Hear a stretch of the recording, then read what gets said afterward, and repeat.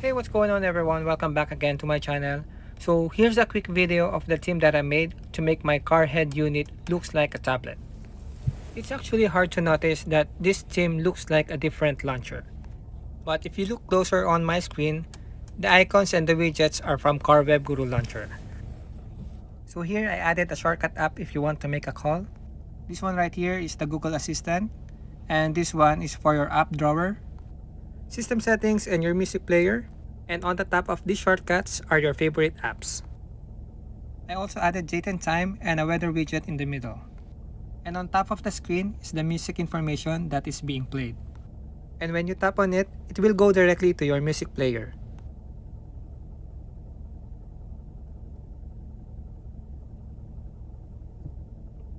So here I'm gonna show you what my app drawer looks like. So this is actually a Nova launcher. So what I did on this launcher is to make it look like an app drawer, and it's very easy to set up.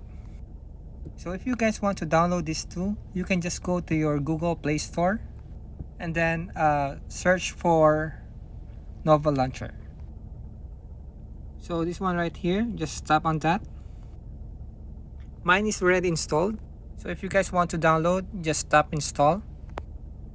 So once you're done installing the launcher, just make it look like this. Just put all your apps on the home screen. So for example, if you want to put the Carwebguru app, just long tap and drag it to your home screen. Then just do it again if you want to add more apps. And one more thing about this launcher is very easy to use. It's fast and smooth, and I haven't experienced any lag at all. So this tablet theme that I made from Carwebguru launcher looks minimalist. It's very simple but elegant looking. You can also change the background image whenever you want to. It's basically the same as the other launcher out there.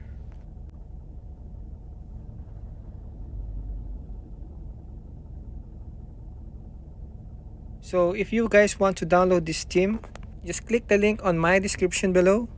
Once you download all the files, just save the tablet theme to export folder under your Carwebguru directory.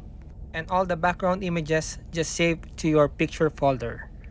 So that's pretty much it.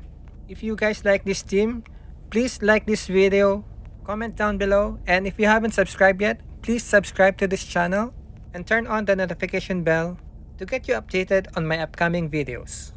Thank you for watching, and I hope to see you again on my next video.